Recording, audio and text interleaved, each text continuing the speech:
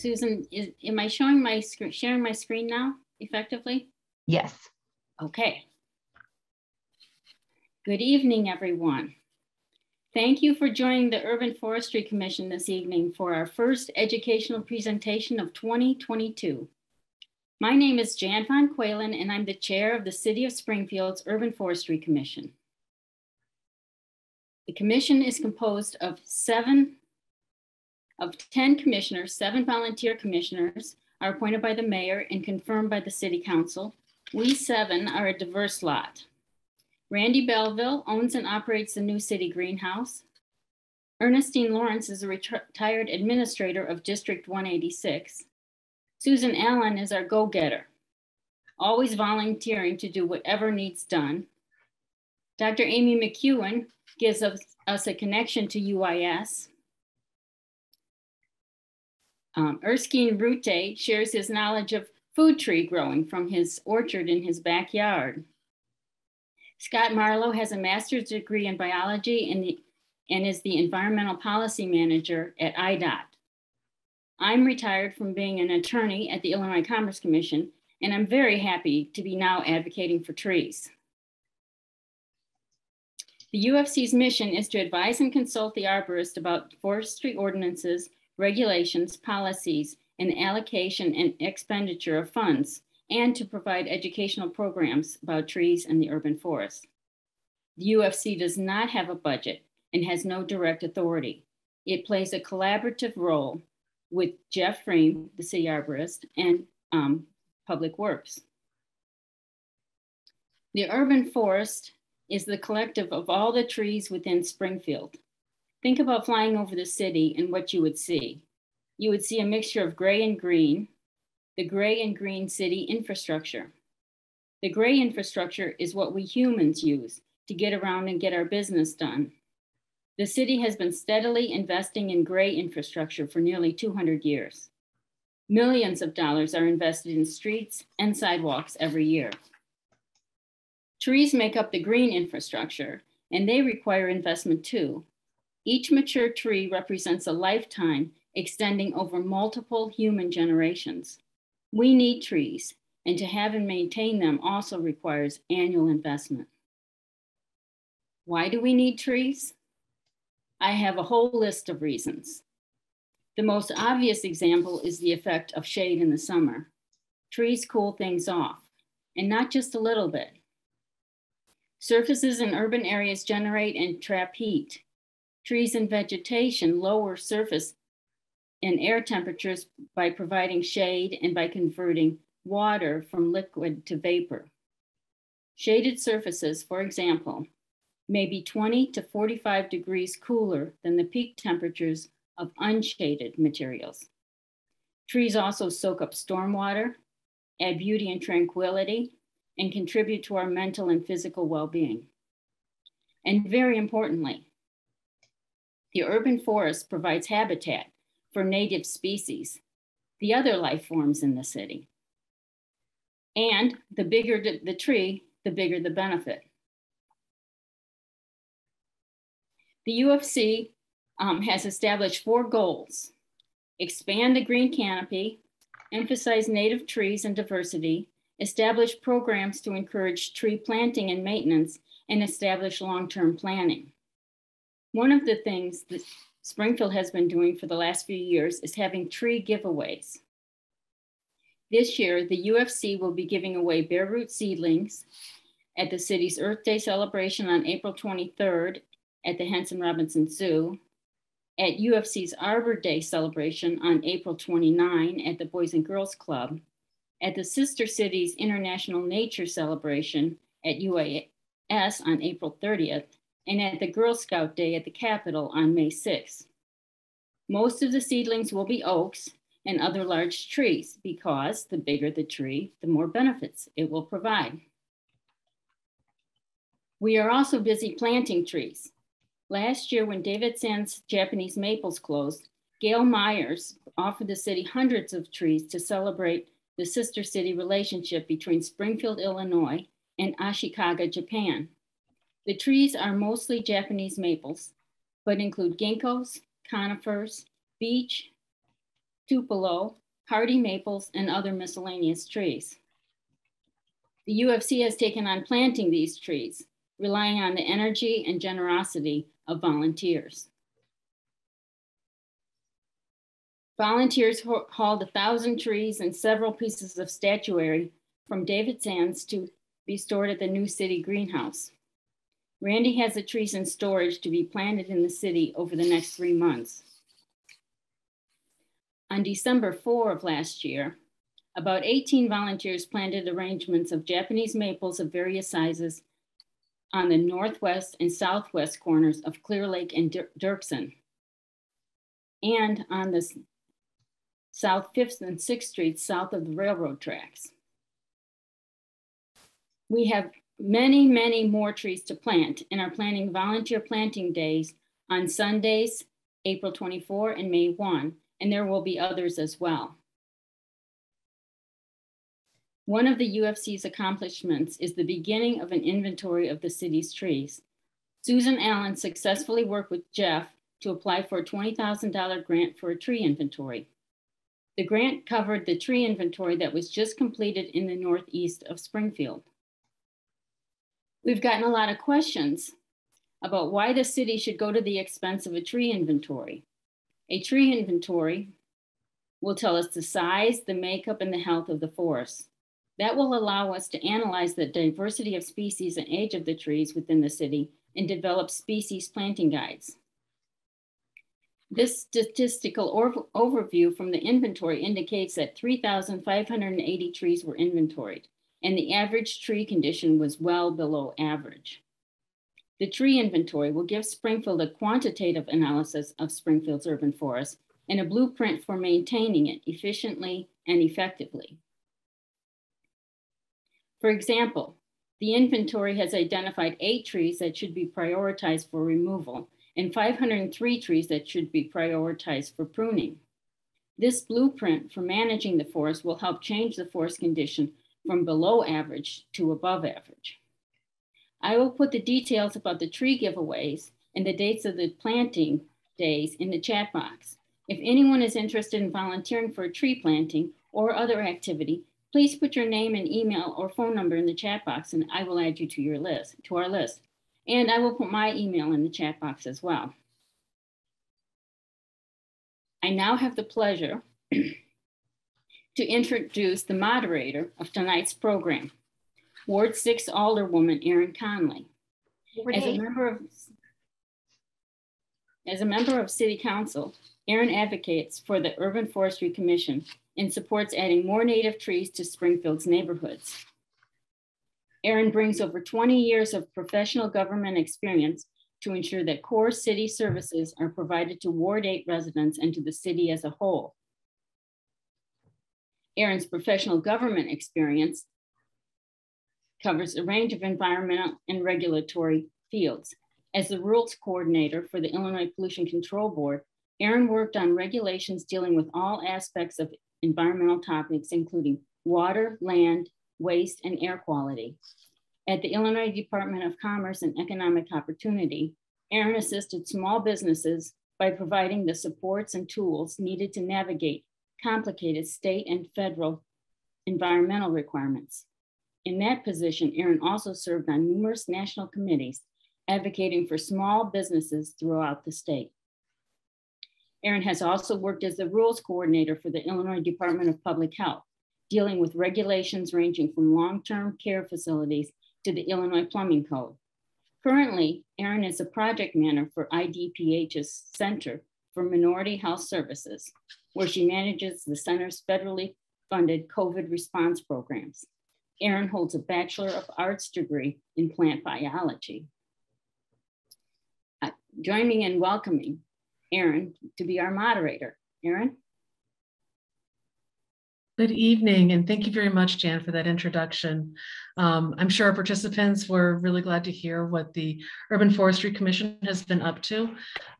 We have a great audience here tonight, and we all share an interest and love for trees and the environment. We know that research has shown that trees and green areas contribute to our physical and mental health. So we are fortunate tonight to have 2 experts on trees and ecology. Dr. Amy McEwen and Dr. Lucia Vasquez. I'm going to introduce both speakers and then ask each of them to speak for about 15 minutes, after which we'll open it up to your questions, which you can enter in the chat room and indicate who you'd like an answer from. If you'd prefer, just raise your hand under the those options, and we can call on you that way too. I am going to ask that everyone please stay muted during the presentation, just so we don't have any of the well-known static and over noise of a Zoom meeting.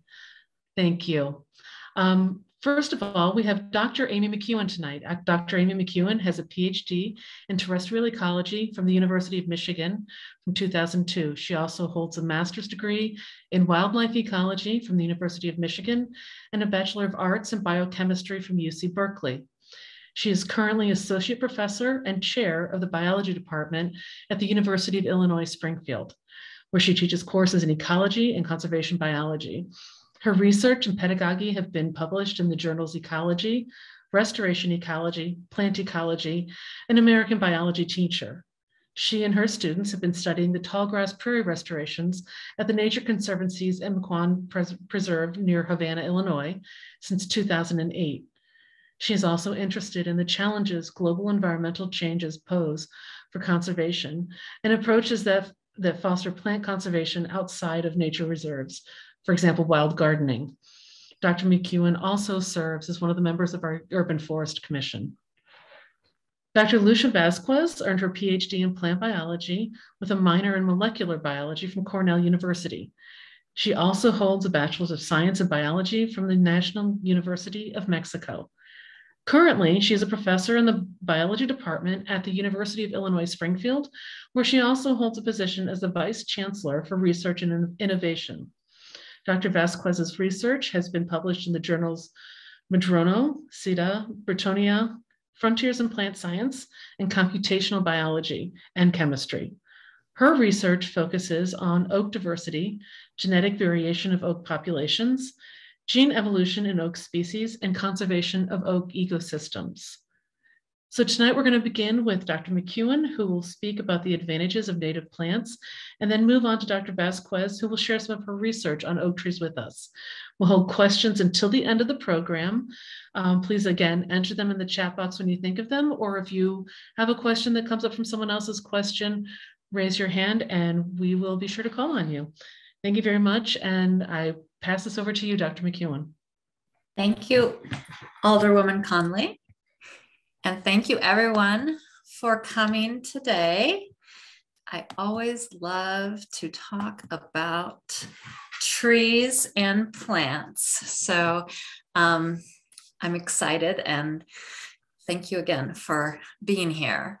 So I titled my talk Seeds of Hope, in part because I think that sometimes it can be hard to find hope in hard times.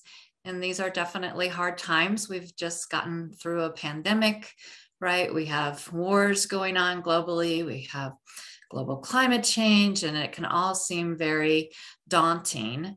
And so one thing that gives me hope is when I get the chance to garden or to plant trees with Jan and Susan and others and Randy. And I'm going to talk today about the power of planting trees, and particularly the power that we have in using native plants. So not just trees, but also forbs and grasses that are native to Illinois. So I've really enjoyed serving on the Urban Forestry Commission. It's one of my, I do a lot of service, and it's one of my favorite activities, in part because it really is a group of like-minded and very action-oriented individuals, and it's really inspiring to me to be able to work with them.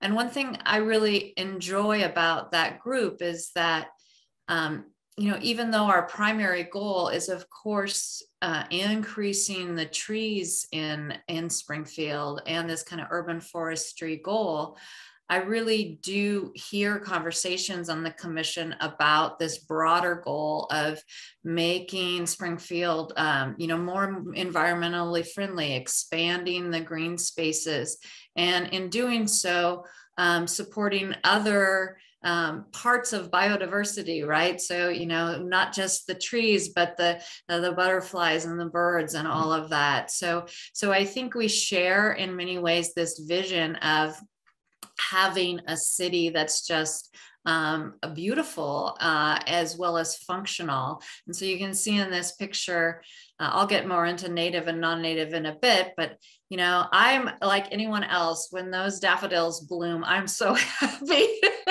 every spring, right?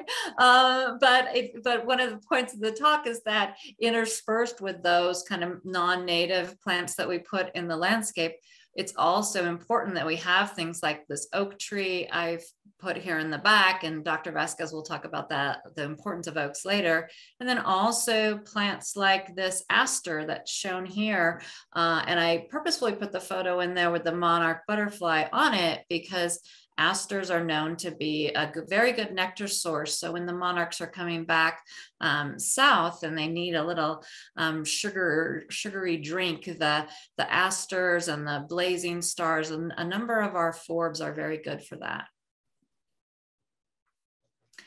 So one reason I love to give talks in public is I can put in little quotes and things like that and talk about how seeds make me feel hopeful and things that I may not be able to put into more of a research-oriented talk. And it is true that for me, I would almost say that I feel like seeds are miraculous. It's still incredible to me. It's even more incredible once you know the biology, in my opinion, of how you can take this little seed, in this case, this little acorn, and put it in the ground, and it can literally pull material from the air and from the soil, and over time grow into this magnificent, beautiful tree. So I put this quote here. This actually, I've known this quote for a while. This quote was at the start of my dissertation as well, because I worked on seeds for my dissertation. And I love it in just that it talks about the faith that we have in a seed, right? So Thoreau says, if you have a seed there, I am prepared to expect wonders. So they really are very powerful. And I would argue that if we're planting seeds, we should be planting seeds of our native plants from Illinois. And I'll talk a little bit about why I say that in a minute. First of all, just to go with our kind of textbook definitions, what's a native plant or a native species versus a non-native species? Well, one way we can think about that is just what would have occurred historically in this region of North America. So a native species, as it says here, occurs within its natural range. And then would have occurred here naturally without humans having brought it to a location, as opposed to our non-native species that are species that are outside of their natural range and usually are either introduced sometimes purposefully or other times by accident. And sometimes they do require human care if we think about our nursery plants and things like that. So when I talk about this with my students, I'm like, okay, we're getting in our time machine, right? So it's like, so that's how I like to think about native and non-natives. Like, is something a native plant? Well, let's get in our time machine, right? And go back 500 years ago and start to, of course, the first thing we're going to do when we get out of our time machine is identify plants, right? And so we're going to start to identify plants, and we'll see big blue stem, and we'll see, Indian grass, and we'll see our milkweeds and our oak trees and our maple trees, but there's lots of things that we see now in our landscapes that we wouldn't see if we were back at, if we took this time machine 500 years ago. We wouldn't have roses, and we wouldn't have our dandelions or our tulips, right? Or if we think about our bush honeysuckle, some of our invasive species and things like that. So that's a way that I like to think about what native plant species are as opposed to non-native species. And so if we went back in our time machine and we walked into a forest, we might see, for example, the sugar maple trees. And so this is the current range of sugar maple trees, but sugar maples have been in North America for, thousands and thousands of years. And in fact, they've shifted their distribution as the glaciers came down and all of that. So that very long, deep, rich history. And it turns out that that's important as to why we have to, or it's good to plant native plants. I'll get back to that in a second. So a sugar maple would be an example of a native species.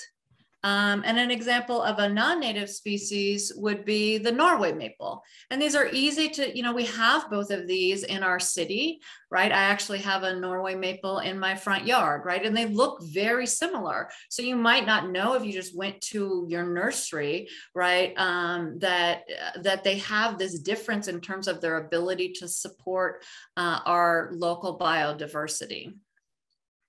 So why is that? Why does it matter if something has that long history in a given region or not? And the answer is evolution. So if you guys don't recognize this guy, this is good old Charles Darwin, right? His statue at the museum. And it turns out what our native plants, why it's so important is they have that long evolutionary history with the insects that are native to North America, with the birds that are native to North America. And so because of that, those are the plants that our butterflies and moths eat, right? And those moths and butterflies are the insects that the birds eat, etc. And we could really dig down if we wanted to. And this is Dr. Vasquez's area of expertise. So you could ask her lots of questions because she actually did oak phylogenetics for her dissertation. So this complex dynamic between, in this case, when we think about native plants and our native insects, plants kind of develop defenses, and then the native insects are able to, kind of counter adapt and be able to eat those plants still. And so because of that, our native herbivores, they're adapted to eat these local plants. So what that means is that if we put our milkweeds and our asters and our blazing stars and these types of things out into our gardens or our greenways, they'll support these insects, and then these insects will serve as a food source for our birds. And so you're basically supporting the whole food chain for our local ecosystem. So this just shows you that in pictures, right? This is, of course, our sugar maple, right? It looks like Norway maple, but this is our sugar maple. And so our little caterpillars can eat it, and then the chickadees can eat the caterpillars. So basically, just to summarize, what I've been saying, the native plants, right, support the native insects, which then feed the native birds. And of course, one of the well-known examples of this is why we're putting milkweed back into our landscapes, right? So we know the monarch caterpillar has this amazing adaptation where it can take the toxins from the milkweed plant and sequester them, and that actually helps protect it from predators. So the milkweed feeds the caterpillar, and then of course the adult butterflies also need these nectar sources as energy sources while they're migrating. And so those would just be two examples of native plants, our milkweeds and our asters.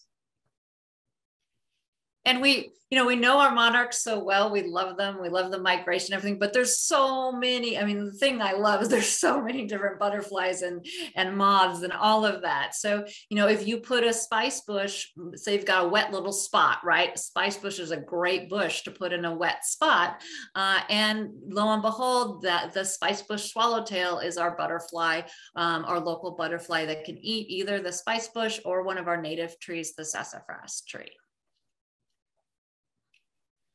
So this makes sense kind of conceptually, but more and more people have also been collecting data to demonstrate that the amount of native plants you have in the landscape actually translates into health of some of our native bird populations. So this is one paper just looking at this, the x-axis here is the percentage of the landscape that is in non-native plants. And this is these little chickadees and how well they're able to fledge their young. And so you can see they're fledging, you know, almost 3 young if you have a landscape that's all native plants, almost 100% native plants. But if you go on the other extreme of, you know, all non-native plants, then they just don't have the insects to eat. And so because of that, they're not able to produce a lot of young. And I really like chickadees. And so why is that? Why do you not get as many chickadees growing in, you know, a landscape that has non-native plants? Well, a lot of that is, again, they just don't have their food source. So we think of birds eating seeds, but really a lot of our birds are insectivorous, right? So they need those caterpillars and, you know, beetle larvae, all those little insects that grow in the plants. So this is another study. I love this y-axis, Lepidoptera probability. And that just means like, how likely are you to see a butterfly or a moth, right? So that's our y-axis. And then down here, we have different genuses of trees. And you can see they compared on here native to non-native. So within a given genus of trees, so these are our maples, right? We were just talking about sugar maple versus Norway maple. And so if we were comparing for our maples, we would see, well, we see a lot more of these butterflies if we have a native maple, right, than if we have the non-native maple. And the other thing I like in this graph is you can also see that there is differences between these different genuses of trees too, right? So our beeches don't support as many moths and butterflies as our oaks. I think someone commented on our tree list that we had a lot of oaks, and I was kind of looking like, that could have been me on the Urban Forestry Commission, right? Pushing the oaks in part because of data like this that suggests that the oaks are really good for supporting our local insect diversity. Okay, so bear with me with this table. It's actually really exciting. Okay, so this is looking at birds, right? And they compared landscapes that had native plants to landscapes, you know, conventional landscapes that had more non-native plants. And so don't worry, I'm going to talk you through this. So if you can keep me honest if you understand the p-values, but if you don't, that's okay too. So what they're looking at here is, first off, abundance. So how many birds you see in a native, you know, yards that have native plants versus conventional yards that have more non-native plants. So you see significantly more birds if you have native gardens. You see higher richness. And richness is just the number of species, right? So say in a native plot, well, they're seeing, you know, 19 species on average, whereas in the other, they're only seeing like 11 different types of birds. There's more amount of bird, right? So biomass. So if you're going to weigh all the birds, you're going to have more in the native landscape, higher diversity. And then if you go down, these BCCs are birds of conservation concern. So the ones we're most worried about in terms of their population number, those are also significantly higher in landscapes that have that are planted in native plants. And then you can see why they actually compared in this study the insectivorous birds with the omnivores, right? And it's really because those native plants support the insects. So, oh, I'm over here showing you a p-value. Anyway, it's because there's so much more abundant the insectivorous birds in those native landscapes. Okay. So here is to kind of sum it up in a picture, right? Your yard is this kind of universe. We have all these little animals in our yards, and that can help support the whole food chain. Okay, so if you want to know more, where do you get native plants? Where do you get native seeds? Locally, probably the best sales are the Illinois Native Plant Society sale that should be taking place pretty soon here. And then also Lincoln Memorial Garden has a native plant sale. I think that's taking place right now. Some other really great organizations, if you're interested in invertebrate conservation, are the Xerces Society. They're really focused on trying to make sure that our butterflies and those types of animals are conserved. Of course, nearby, we also have our Missouri Botanical Garden. If you wanted to order seeds, I usually use Prairie Moon Nursery, but more and more, there's lots of native plant nurseries that you can get seeds from. And I'm happy to share this PowerPoint. So if you want to pop me an email, I will share this so you can have these sources. So I'll just end with a quote and then an introduction. So this is one of the researchers who's very well known with kind of promoting native landscaping is Doug Tallamy, and he talks about how we've typically used plants as decorations in the past. So thinking of having these beautiful cities, which of course is a lovely thing to have, but we'd also like to have our plants be functional, right? In terms of supporting these other animals that we want to make sure that we can have still in our cities. Okay, I have to say I didn't take these pictures. I got it. If you guys don't know about Pixabay, it is this amazing website where people just take amazing photos and put them up into the public domain. So I always like to say thank you to all of the people who put their photos in the public domain, and then also, of course, everyone who keeps gardening and planting seeds. And I think I now have the pleasure of introducing my colleague, Dr. Vasquez, who is, as I've already said, well, I guess we had an introduction in terms of her professional background, and she's a professor in the biology department, among a lot of other things. So I'm excited to hear what she has to say about oaks.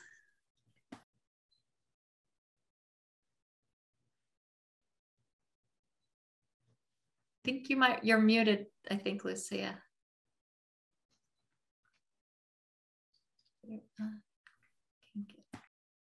I'm having some issues with sharing my screen. Let me see. Can you see if I'm okay sharing the screen? Not yet. Okay.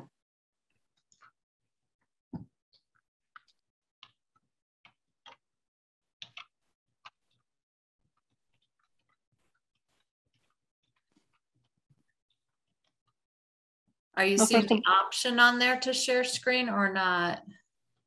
Yes, that doesn't let me share it.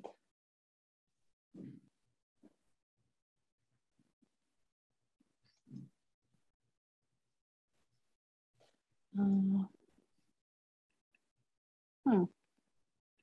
me just take a quick look here. Alderwoman Conley, you walked me through it. Maybe you can help Dr. Vasquez. I was just going to say, Xavier, we might need to make Dr. Vasquez a co-host so she can share her screen. Yeah, I think that will work. Yeah. I believe that Jan currently has the hosting privileges. So if she hovers over Dr. Vasquez, yes, you click the 3 dots that are on her picture. There we go. That's it. Can you see it now? Yes, Yes. perfect. yes. All right. Well, first of all, I want to say thank you for the introduction. Thank you, Alderman Conley and my colleague, Amy McEwen. I hope my talk is not too academic. I usually don't do too many talks of this type, so I hope it's not too academic. So, but anyway, thank you everyone for the invitation and for giving me the opportunity to share my research with all of you. So I will start by just kind of give you a general idea of my presentation. I'm going to focus on 3 main areas. I'm going to start by giving an introduction and talking about the general characteristics of oak trees, the importance of oak trees. And then for the second half of my talk, I'm gonna talk about my research. And probably here I'm gonna be preaching to the choir, probably you already know this information. So as you know, oaks are very diverse. Currently there is an estimation of about 430 species. In terms of distribution, they can be found in temperate areas in the northern hemisphere, and in temperate areas, subtropical areas, and even slightly tropical areas. As you can see in the map, the highest diversity of oak species are found in Southeast Asia and in the Americas. And just talking about the Americas, here on this slide, we can see the distribution of oaks that ranges from southern Canada all the way to Colombia, and with the highest diversity found in Mexico.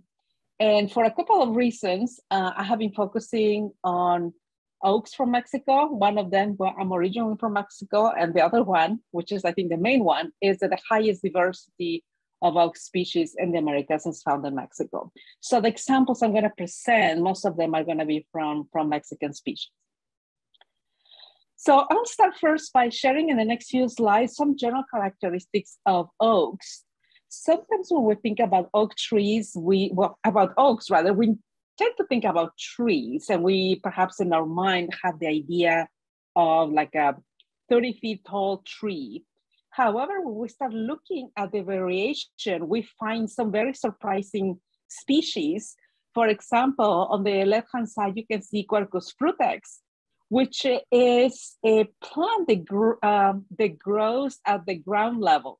So what you can see there is those are not seedlings, those are mature species, mature individuals.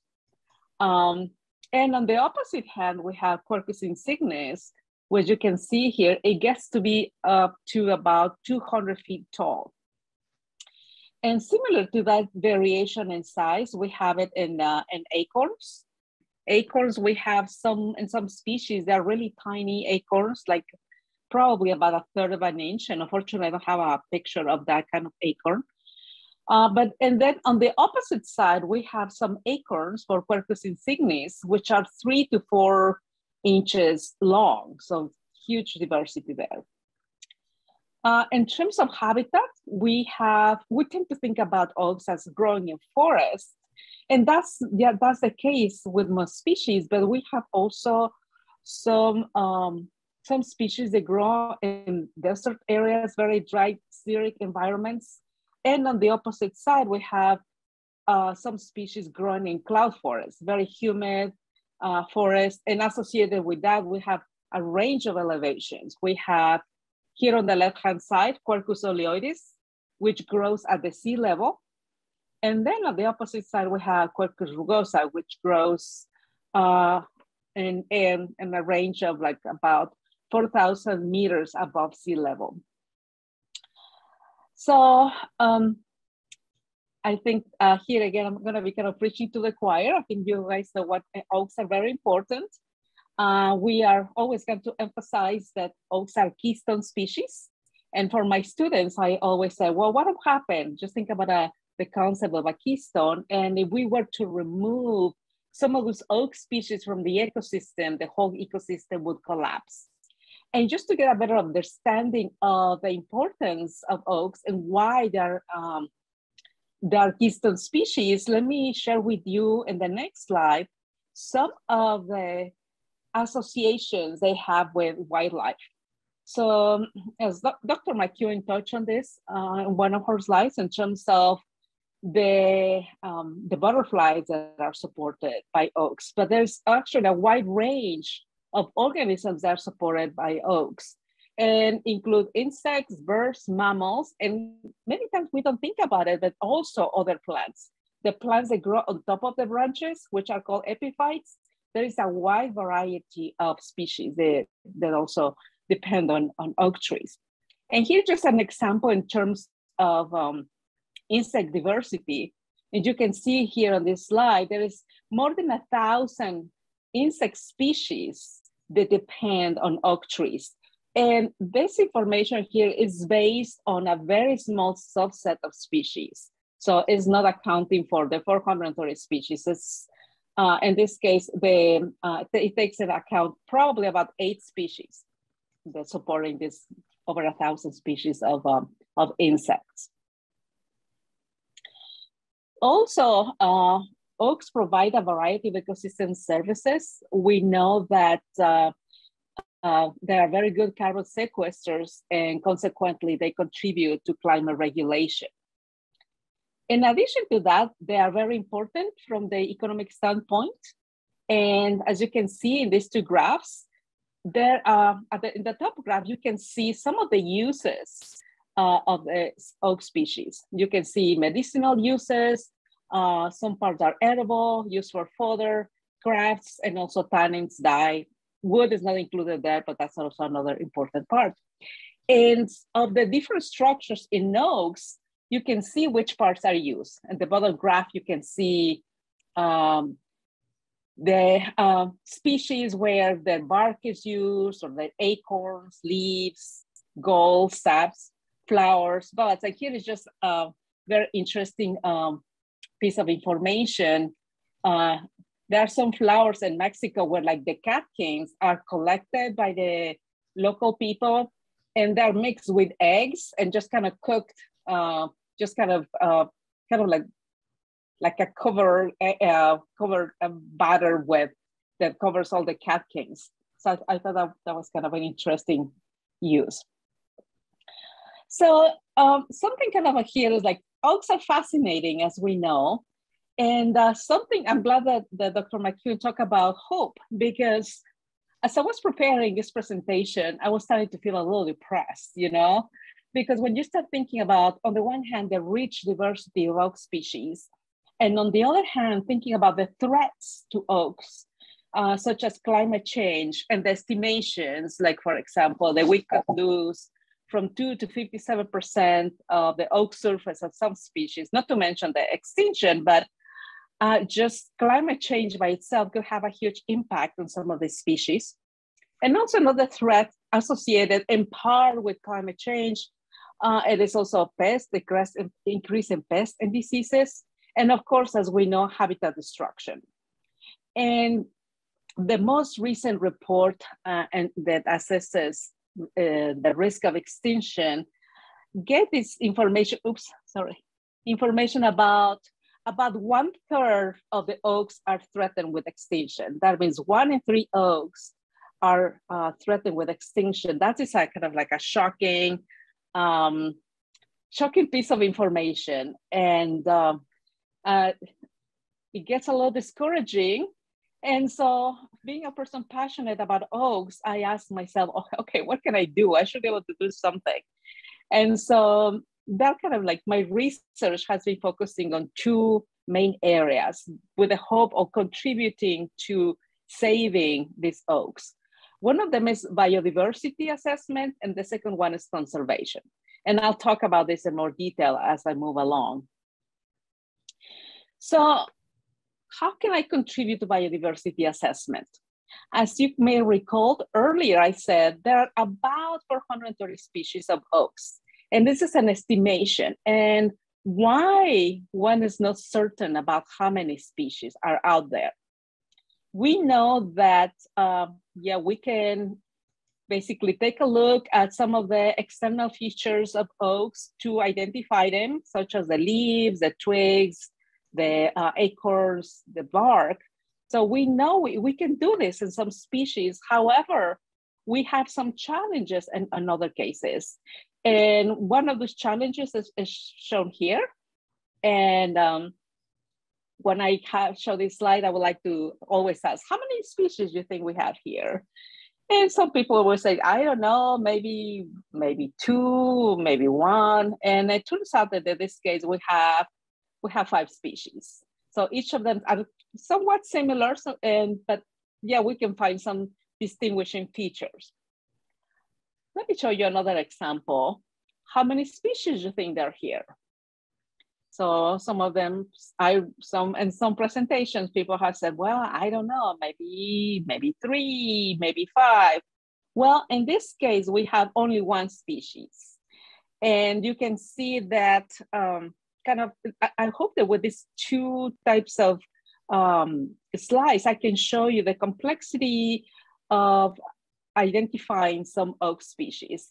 And to the point that there have been some cases, like in this case, Quercus castania, where there have been like more than, around 11 names associated with the different shapes of the leaf variation that you find in these species. So the next question is, okay, so what can we do to kind of distinguish these different species? And we have, I think particularly in Mexico, we have all kinds of pero species that look almost identical, but they're different species. We have, it is interesting how the diversification in Mexico is very different from the diversification in the United States. So we have this pairs of species that look alike, and a very helpful tool has been looking at the plant hairs, which are a fancy name for them as trichomes. So if we examine the surface, the undersurface, we can actually find these differences. And in some cases, well, these pictures were taken with an electron microscope. In other cases, you just need a regular microscope to tell the differences. So they have been very useful in identifying some of these difficult species. So here, just kind of side by side, we have these two species that look alike, Quercus crossipes, Quercus mexicana, and then just by looking at the surface underneath the leaves, we can just tell them apart. So here the take-home message is that trichomes have become a very useful tool for identifying species that look very similar. And in some cases, in addition of looking at those trichomes and looking at additional morphological features, has been helpful for finding new species. So this picture here on the left shows a species that I published about 3 years ago. It's a new species found in central Mexico. And a co-author and I are working on a second species, which is here. The picture is here, it's unpublished. We hope to have it ready by hopefully the end of the year.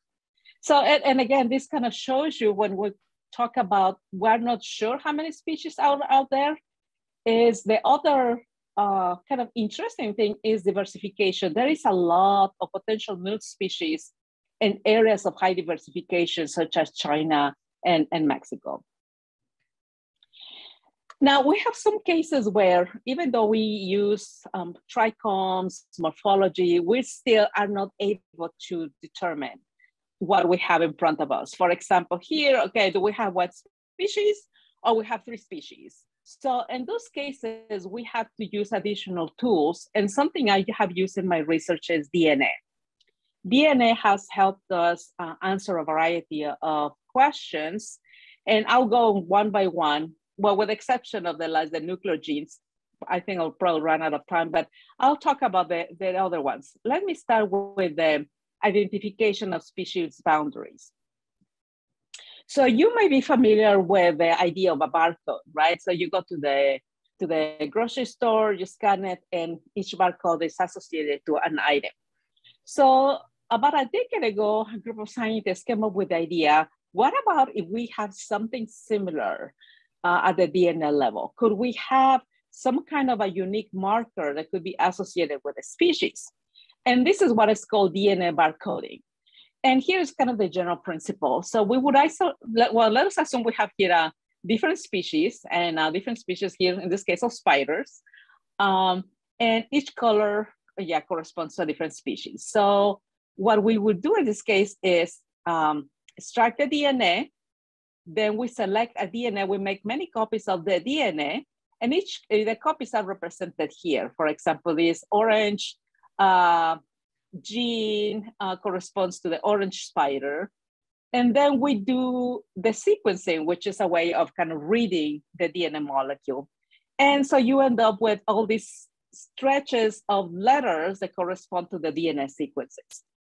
And so if barcoding works, then what we will see here is that, for example, the green spider will have a unique molecule that is represented by green. Oops, and same thing for the other species. So that's kind of the general principle of DNA barcoding. So my lab has been working on that and testing different genes. And so we have found this differentiation. And what you can see here, like the way we read this is this horizontal line corresponds to a segment of a DNA molecule. And all of these different rows here correspond to different individuals of the same species. So what we want to find here is a unique pattern in the DNA that will be associated with the species. And that's why kind of the analogy with the barcoding. So in my lab, we have been testing so far about 15 different genes. We have seen differences, unique differences in white oaks and red oaks. They have a unique molecular signature. And I have also collaborated with some colleagues from China. And in that case, we were able to test 6 different genes. And when we combined the information of the 6 different genes, they allowed us to identify 35 oak species. So the take-home message here is that the chloroplast and nuclear genes can be used to find these unique signatures that we can associate with species. And currently, I have a group of students testing additional genes to see if they can serve as a DNA barcode. Now, let me move on to a different part of my research, which is genetic diversity. And before I delve into the details of my research, let me just have a very general reminder of genetic diversity. We know that genetic diversity is kind of like the basis for other types of diversity, such as species and ecosystem diversity. And when we talk about diversity, and again, here probably preaching to the choir, you already know this, that we want to have ecosystems with high and species with high genetic diversity. Because if we have this type of diversity, it would allow those species or those populations to adapt more easily, to survive if there are some kinds of, for example, climate change, if it becomes drier or wetter. So the species with higher genetic diversity have more flexibility to do that. And in general, they are more resilient. And low genetic diversity is the opposite. So as we know around the world, there are many fragmented ecosystems. And as a part of the thesis research for one of my students, we assess the genetic variation in Carpenter Park. I'm not sure some of you probably have been there. We studied there a couple of species, Quercus alba, Quercus mischoi, and the main purpose was to assess genetic diversity, and by doing that, understanding the effect of forest fragmentation. What we found in that case was very interesting in terms of these 2 species. We found that, well, of course, the Quercus alba was more abundant, and we sampled across the whole forest, the whole area. We only found 8 individuals of Quercus mischoi. And not surprising, we found that Quercus mischoi has a low genetic variation, and Quercus alba was a little bit higher, but still on the low level of genetic variation, which is understandable given that it's a fragmented forest. Something surprising though was the number of gene variants. For a very small number, in this case, only 8 individuals, we found 3 variants, whereas in the larger population of Quercus alba, we found 5. So that was kind of very interesting. Still don't know exactly why those numbers, we don't know. We'll need to do probably additional studies, but the take-home message here is something not surprising. There's already documented in the literature, is that small isolated populations have low genetic variation. But finding this kind of results also prompted us to think about, again, genetic diversity. Could we increase the genetic diversity of that area by planting acorns from other natural areas? What about if we introduce more Quercus alba from other areas? And here there is a whole controversy about that. Probably Dr. McEwen teaches about this in her conservation class. There's a whole discussion about people being in favor and against of this kind of strategy for the potential consequences this might have. And if there is time, we can talk about that. But for now, let me move on and talk about the last area of my research, which is how can we use the information included in DNA to predict population changes? So what we do in this case is that we go into the field, we collect across the range, and in this case, this work was done in collaboration with some colleagues from China. So what you're seeing here is a map of China, and they are the ones, I didn't go to China, they sample all the, a good number of individuals across the distribution range. Then we did molecular work to determine the variants of the gene, which is what you see here in different colors. And then we combined that information with climate data, geographic data, computer modeling, and we were able to predict the behavior of this population. So we have in this map on the left-hand side, the current population distribution, and then on the right-hand side, what would happen as the temperature increases and other factors associated with climate change vary over time. So the take-home message of all this work is that we have the tools to be able to predict what could happen in different situations, particularly now in the face of climate change. We could use these tools to perhaps to develop conservation strategies. So I'm gonna kind of close here by just kind of telling you about my vision for the future of oaks. What I want to continue doing the same research I have been doing, involving more students, but also something I really want to do. And actually, your invitation to this presentation made me aware of my need to develop more collaborations outside the university. I'm very interested in promoting the importance of oaks, kind of bringing this education to different levels, to participating in implementation plans to decrease deforestation rates and have reforestation campaigns at a global level. And I will start here in Springfield by participating on that. And I hope that long-term I can establish some partnership with your group. And my dream will be to make Springfield known as very well known for the urban forest. So I wanna kind of end up by thanking here my two nephews who were great helping. They were so cute helping when I was collecting in Mexico. They really learned how to press the plants, and they loved doing that. So thank you very much, and I'll be glad to take any questions. Thank you both. Those are wonderful presentations. Dr. Vasquez, I remember my days of pressing plant leaves too, so any helper is good help. Yep. So this is a wonderful taste of the research and teaching that's going on here at the U of I campus in Springfield. Thank you for that. For the sake of time, we're going to move on to questions. I do believe we have one question from Susan Allen. If you can see in the chat box, Dr. Vasquez, at the U of C, we like to plant trees. Can you advise us about types of oaks to plant in Springfield? Well, I think that I don't think I can do much advice in terms of type of oaks, other than just going with what Dr. McEwen was saying. You know, some of the native oak species. So I think that's what I will go. I think Quercus rubra, Quercus alba. I think there are a list of species that are native to the area.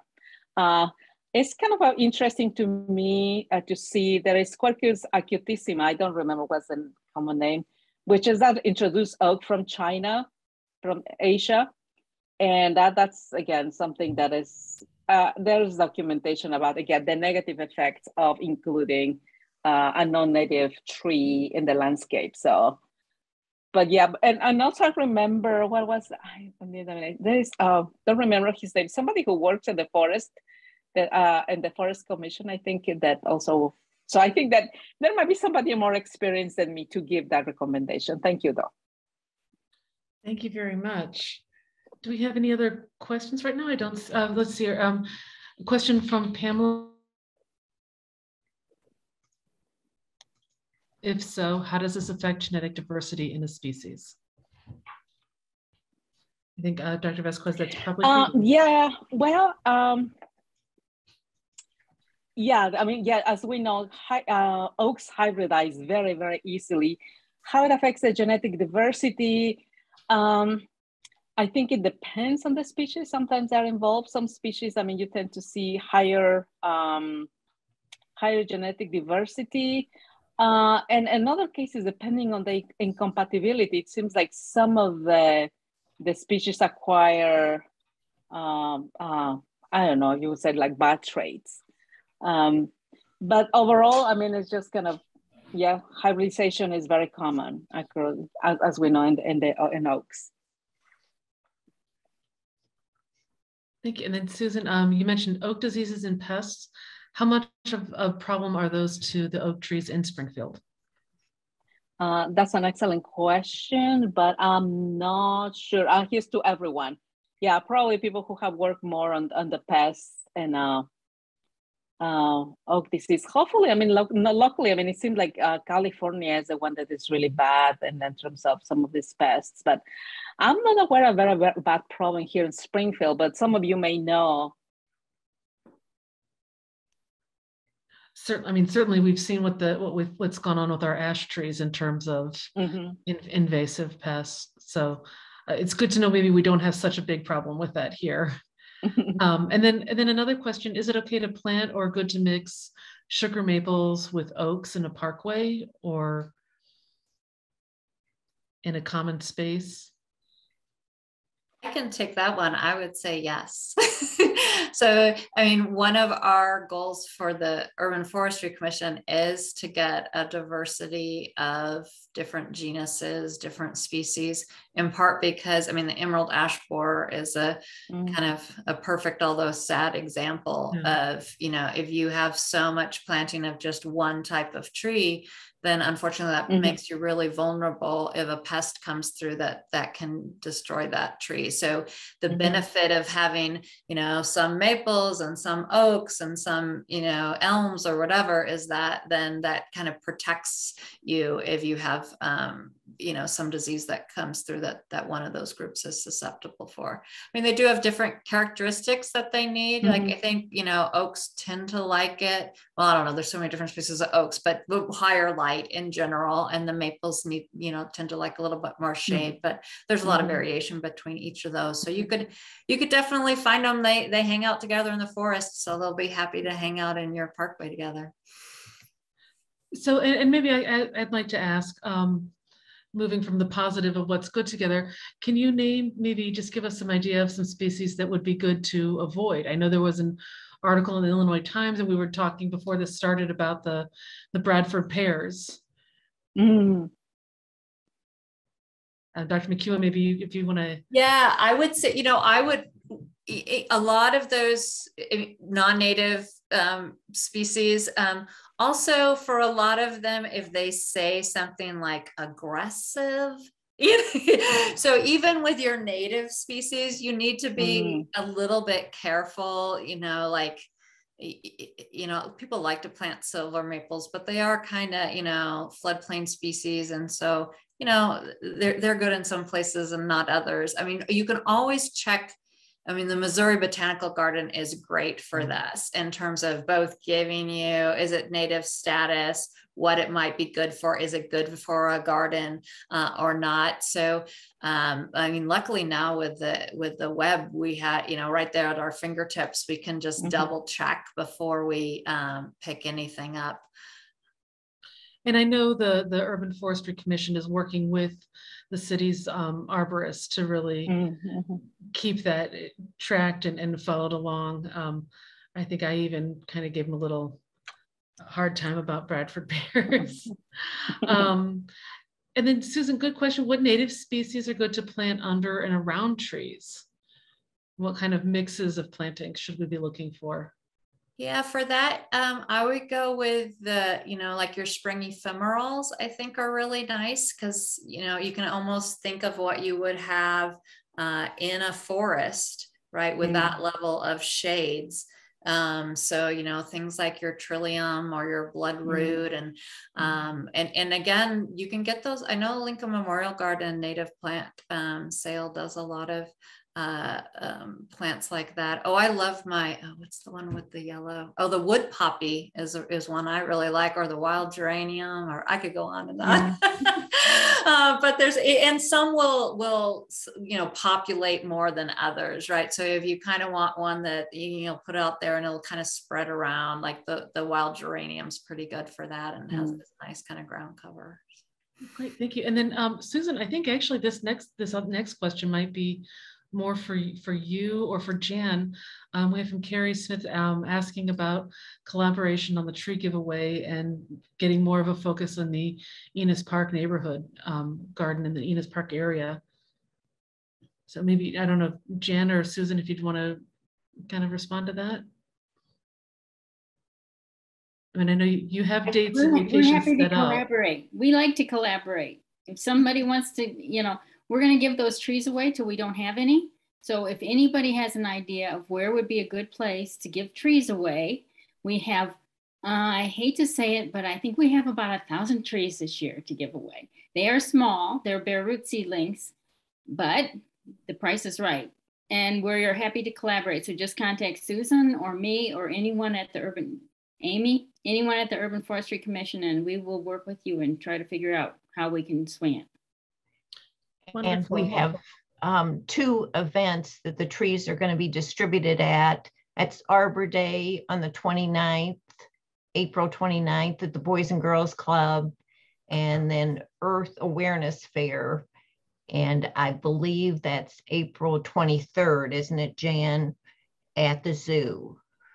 Yes, I put those dates in the chat box for people. Otherwise, you can go to the City of Springfield website under Public Works, and the Urban Forestry Commission has a page there, and the dates will be listed there as well. And then Polly Poskins has brought up a good question. Is there a not so large flowering native tree that will thrive in central Illinois? Obviously, we've talked about this before with planting under power lines, and then we get those horrible, you know,